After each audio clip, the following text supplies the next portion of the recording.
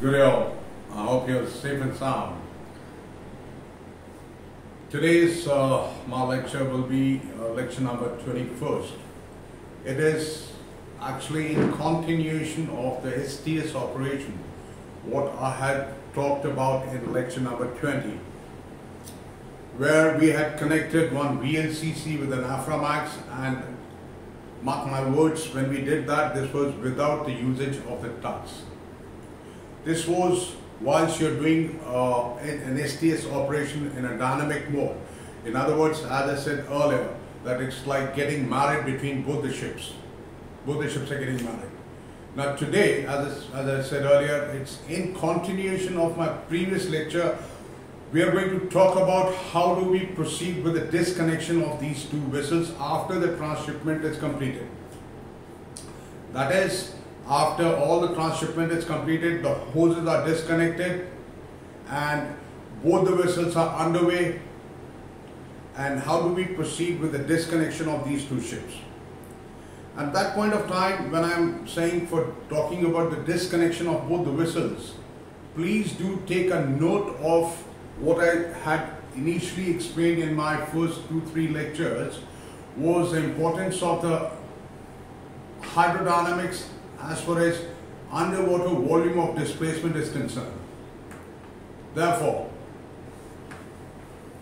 we will go step by step in a manner so that first I'll go through the things what I've written, what I've jotted down, and thereafter I will explain all the diagrammatic things like what is happening.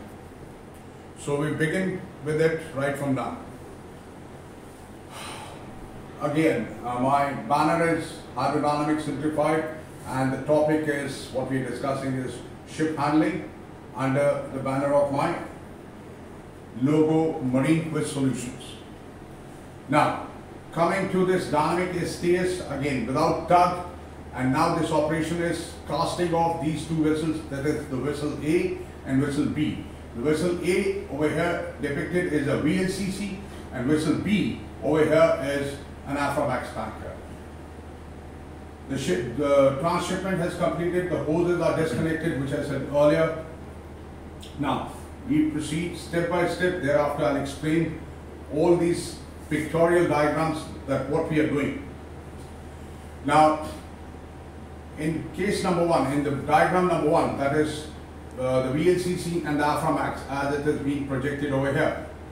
Both the vessels are proceeding at speed of approximately 3 to 5 knots, maybe average 4 knots, holding their heads.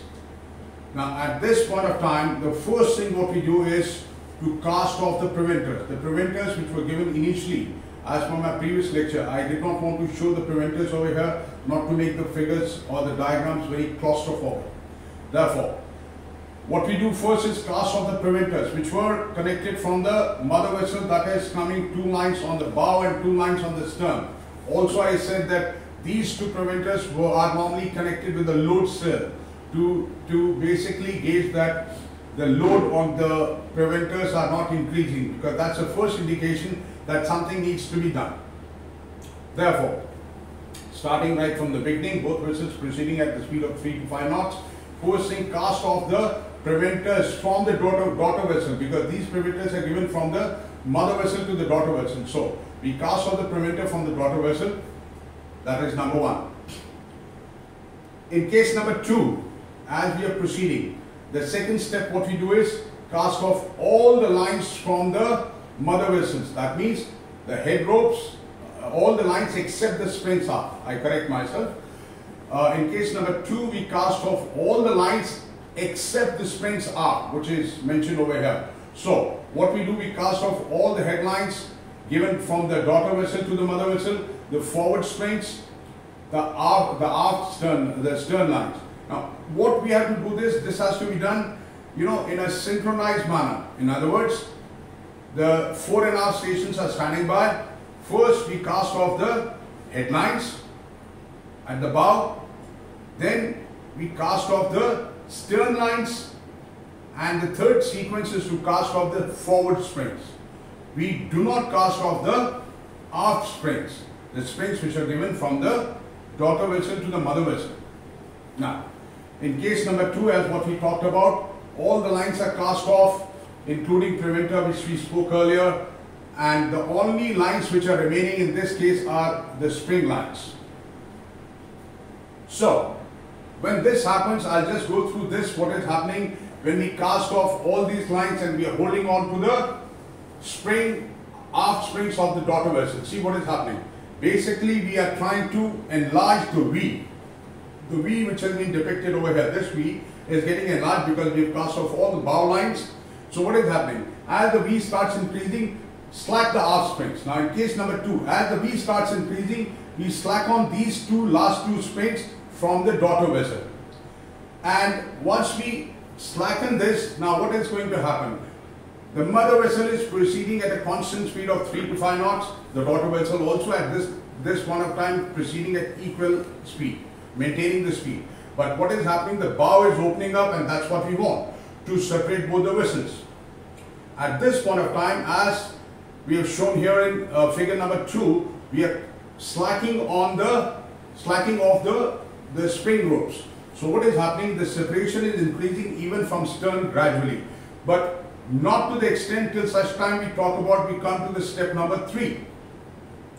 Now, before I go to step number 3, do bear in mind, again, coming to the underwater volume of displacement, what I said. If these two ships which I have depicted here in the inside diagram over here, if we go over here on this inside diagram, now it says during transshipment, the intersection of the underwater volume of displacement, which actually has created a magnet effect. If you see this red part which is highlighted between both the vessels, where I've shown that this is the magnet which is attracted or is uniting these two ships, because what happens? That when the loading discharging is taking place, initially the VLCC had a lesser freeboard and higher displacement, and Aframax had a lesser displacement but a higher freeboard.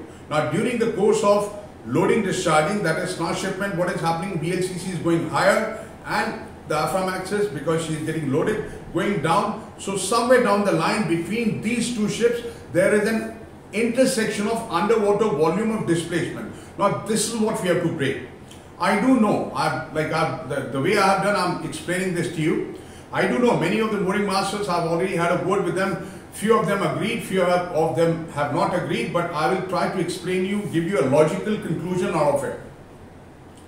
Now to break this magnet effect or the unification of the underwater volume of the displacement between both the ships, we can, what I had done earlier, I'll share with you what we can do. You look at it and see if you also find the logical conclusion, because I found it was pretty safe enough to do that. Now, in case number 3, as I said earlier, that okay, now the spring lines are again getting more and more slack, and at this point of time we are keeping the VLCC steady on her heading, maintaining her course and speed around 3 to 4 knots. Before it was 3 to 5 knots, now we are maintaining a speed of approximately 3 to 4 knots. At this point of time, when the spring lines are slackened up from the daughter vessel, what we are doing, just to hold the head of the mother vessel where she is doing 3 to 4 knots, what we do, we stop the engine and give short stern kicks. At the same time, we give a helm to port maybe 5 degrees, that is to avoid the cant on a right hand screw, avoid the cant on the starboard side. Now what is happening? Why I am doing this? As I have shown you here, I need to fill up this vacuum. What is happening? When I am giving stern thrust, the water is gushing aft, because this is a bigger ship, bigger underwater volume of displacement and bigger surface area. So what I am doing, I am using this hydrodynamics to carry out the separation a bit faster and a bit more effectively. So what is happening? Because I don't have tugs. So when this vessel, in this case, that is case number 3 of the diagram, figure number 3, when we are giving stern kick, the water is gushing in between these two ships. That is what I have shown here. It is gushing in between these two ships. But take a note, be diligent when I say so, to ensure that we give the spurts of short stern kick, that is from stop to dead slow stern, maybe 30-40 seconds, then again stop, then again from stop to dead slow stern, and then again stop. Basically what we want to do, or what we are trying to do, we are trying to fill up this gap between both the vessels to break the vacuum which had been created because of the unification or the intersection of the underwater volume of displacement between two ships. So what we do here, we are keeping this vessel maybe 5 degrees to port and midship. As long as we keep her steady, we give around, once we stop the engine, holding her head, keeping the speed over ground of this vessel around 3 to 4 knots, because what happens once you give, say, about dead slow astern, the speed will not come immediately down. It may come from 4 to 3.8, 3.7, 3.6, 3.5. So we make a benchmark that will not go below 3.2 or 3.3 as long as we are holding the head or the course steady on the VLCC. But in return, what is happening? This is filling up the gush, the vacuum, the underwater volume of displacement, because of which the separation is becoming fast. Now you see what it is doing. Once the water starts filling in or coming, receding or coming this way, because when you give stern kick, the water will come forward. At the same time, keeping those two parameters, what I said, keeping a head steady, maybe little hem to port, that can be decided, you know, at sight. I've given approximately, say, 5 degrees, maybe 5 degrees, and then midship, whatever you find, as long as you can hold the head, depending upon the weather conditions. Now, when I'm filling up this void, what is happening? It is also giving a push to the stern of the Aframax. It is giving a push. Now, at this point of time, I have also altered around the course of this vessel, the Aframax, around 3 to 4 degrees to starboard, to make sure the clearance is always maintained whilst I am working on the stern thrust on this vessel. So the water is gushing in between these two ships. It is giving a kind of a separation. It's like, you know, the tug is pushing you out. So the water, when it is gushing, it is giving a slight effect to the stern of the ship. At the same time, it is breaking the vacuum. At this point of time, as I said earlier, I'll repeat this here, that short stern kicks, when I say short stern kicks, we make a benchmark to maintain the speed of the VLCC. Let's say initially what I said in figure number 2, we are maintaining 4 knots. Now, when we come to this maneuver, we have stopped the engine and we give short stern kicks, that is about 30 to 40 seconds, and then back to stop. At this point of time, what is happening on this vessel, that we have altered the course about 3 or 4 degrees to starboard. Now the springs are already getting slack, plus because of the water which is gushing through between both the ships, it's giving a push, and we slacken more, and nice and easy, as practically feasible, we cast off the spring lines from the Aframax spring lines from the mother vessel to keep, and also keeping the propeller clear. Once that is done, now see the phenomenon, what is happening. We are breaking this underwater volume of displacement, the void, short stern kicks to be given, helm around 5 degrees to port on the ship, is so that to avoid the cant on starboard on the right hand screw VLCC. We are keeping a check on this. At the same time, we have cast off the spring from the Aframax now, and we have given around 3 or 4 degrees off course, that is to the starboard. 3 or 4 degrees we have altered the course to starboard with respect to the original course. And the water which is gushing in inside here, that is between these two vessels, ship side, is giving a kind of a pushing effect to the Aframax. At this point of time, we gradually start increasing our speed on the Aframax whilst maintaining steady on the VLCC. We keep doing this phenomenon till such time, because remember, here we are maintaining, on a VLCC we are maintaining around 3 to 3.5 knots or 3.2 or 3.3 knots. This one, water is gushing in, we have slackened the spring ropes, we have cast off the spring ropes. Once we cast off the spring ropes, we have given 3 or 4 degrees helm to starboard with respect to the original course when she was steering earlier, and we have started gradually increasing on the speed.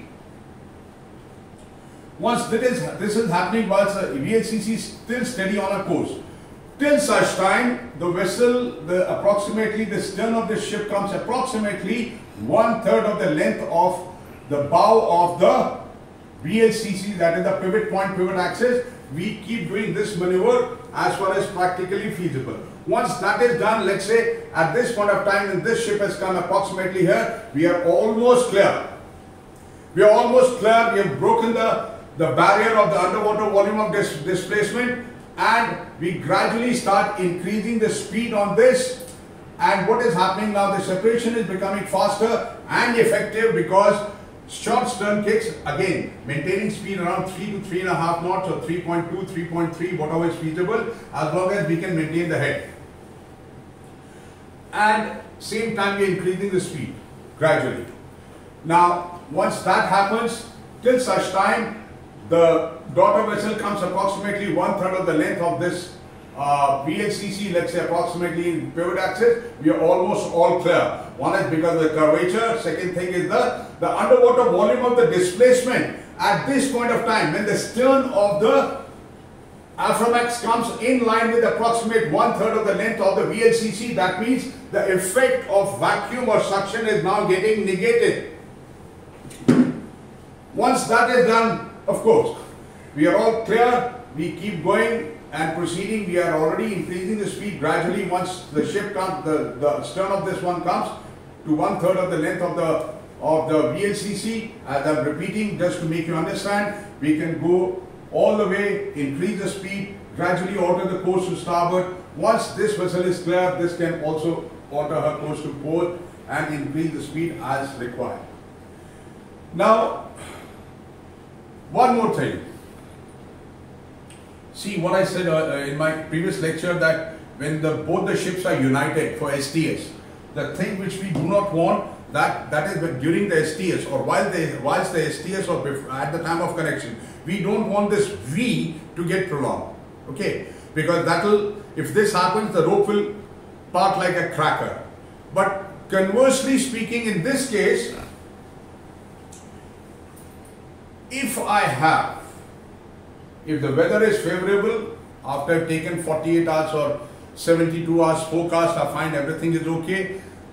At the time of disconnection, when I find that, okay, weather is quite conducive, what I may do, subject to the feasibility of weather. Let's say if the wind is somewhere coming from this direction, where I don't have to alter much, I may try in this phase altering the course in such a manner to head into the wind, because this will give me an additional effect of the separation. Because when I'm disconnecting at this point of time, I would require wind coming from the bow, because once I'm casting off my ropes, as it is, the bows are separating, but with the effect of wind, it will be more helpful to me, especially when I don't have a tug. Nevertheless, in case if we cannot do it, and if we try this technique, this has worked practically as what I have experienced. So the only caution thing what I will say, that when you're proceeding on this course, on a steady course on a VLCC, you maintain speed to around 3.5 knots approximately to hold the head straight onto the course, and stop the engine and give short stern thrust. In other words, to fill up the water between these two ships. What it is doing, I'm repeating again, is to fill up this void which I have projected over here in this inside diagram. Same thing I have projected over here.